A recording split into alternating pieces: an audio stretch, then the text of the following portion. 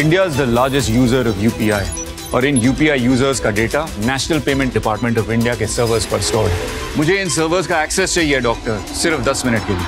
Sounds like fiction, but you know what? It's not very far from reality. UPI transactions amount to 18 billion plus in a month.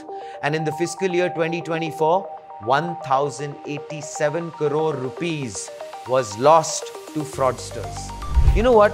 UPI cannot be hacked, but unfortunately, you can be tricked through fake calls, scam links, and fraudster messages. It's not about breaking encryption. It's unfortunately about breaking trust and in the process, breaking your bank.